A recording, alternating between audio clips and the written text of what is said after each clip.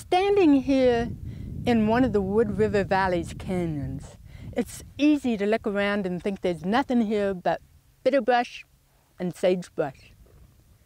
But you'd be sadly mistaken. Look at the ground beneath your feet and you'll find an array of gorgeous wildflowers, each with a story to tell. We're lucky we have Kristin Fletcher, the president of the Idaho Native Plant Society, back with us today to introduce us to a few of those magnificent flowers. This beautiful flower is well named. It's called the showy penstemon. And it is just, it's 12 to 18 inches tall. It generally grows up on a single stem. And let me tell you a little bit about penstemons in general. They're called penstemons because they have 5 stamens, penstemon. But they have what's called an irregular flower. So like a daisy has a flower with the petals going out very symmetrically. But penstemon flowers are very asymmetrical. So that's one thing that's interesting about them.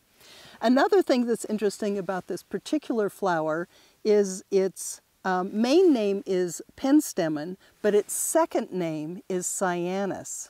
And so if you think about it, if you're a painter or work with color in any way, think of the color blue cyan. And that's the color that gave this particular flower part of its scientific name. Now, as we sat here, I was delighted to see that there are 2 bees that are sleeping in the flowers of this penstemon.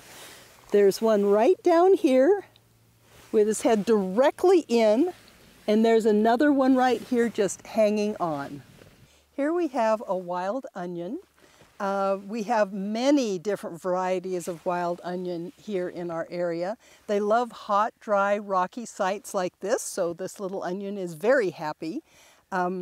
They usually start out with very thin, narrow leaves. That's what you'll see first. And then they shoot up stalks. And the flower blossoms themselves will be somewhere between white and this brilliant magenta that this particular variety has. All the wild onions are edible. And you can tell if it's really an onion because you don't want to be eating the wrong thing and dying.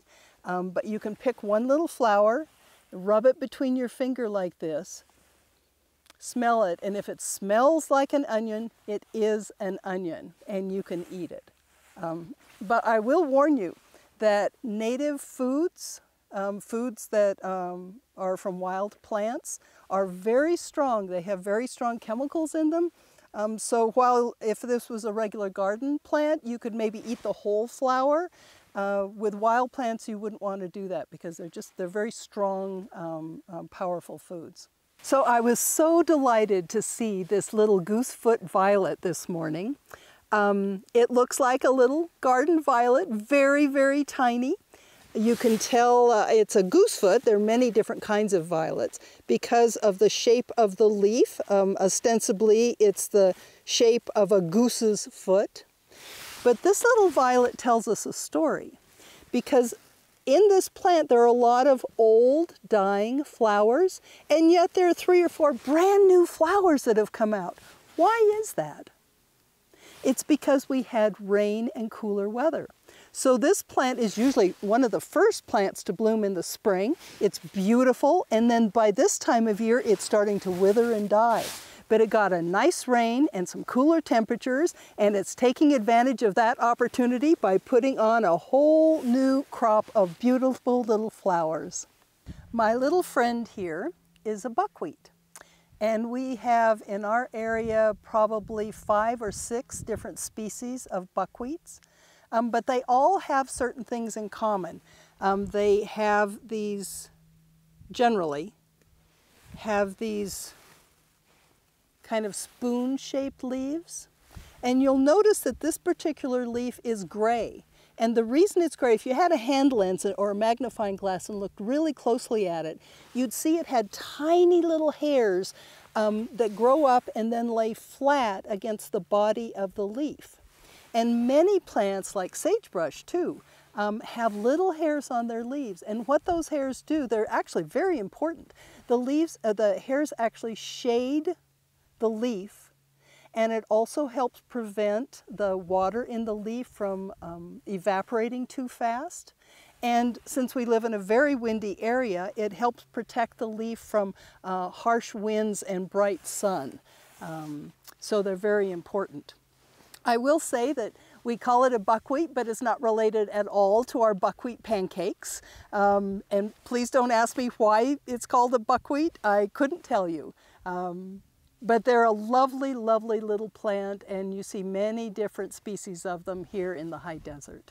So it seems like each year, each spring features certain species of plants. A few years ago, lupin covered the hillsides. People took pictures, remarked on it. It was amazing. This year is the bitterroot's year. And right here, we have a bitterroot. It is the state flower of Montana. And I'll tell you something very special about it. Most bitterroot, they're found throughout the Rocky Mountains, for the most part. Most bitterroot are pink, but in Blaine and Camas County, the bitterroot are white. And it's a special variety of bitterroot that's found only in our area. The plants themselves will look the same, whether you're in the Bitterroot Valley of Montana or down here. But our bitterroot down here are white, where the Montana bitterroot are pink. So it's called bitterroot because the root is bitter. The native folks used it as a food. They peeled the outer bark and they boiled it, but even with that treatment, it was still bitter. But it was an important survival food for them when nothing else was around, and it stores very, very well, so they would use it to travel with. It's interesting, I don't know if you can see, but the buds are this, well, they're almost exactly the color of the dirt here. They're very hard to see.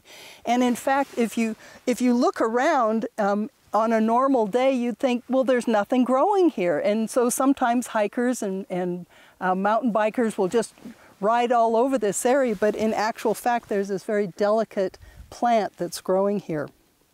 So this is a very common plant in our area. Matter of fact, our area is sometimes called the sagebrush sea because it's one of the dominant species here. It's a very common shrub.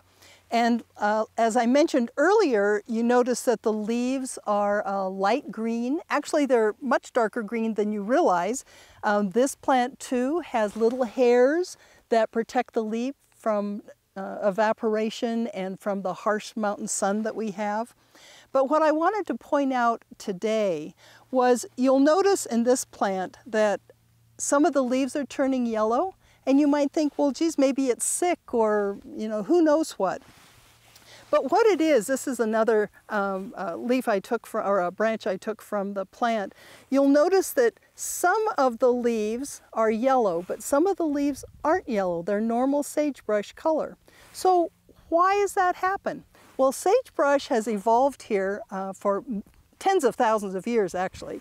And they're so well adapted to our wetter springs and our hot, dry summers that it's developed this really interesting strategy.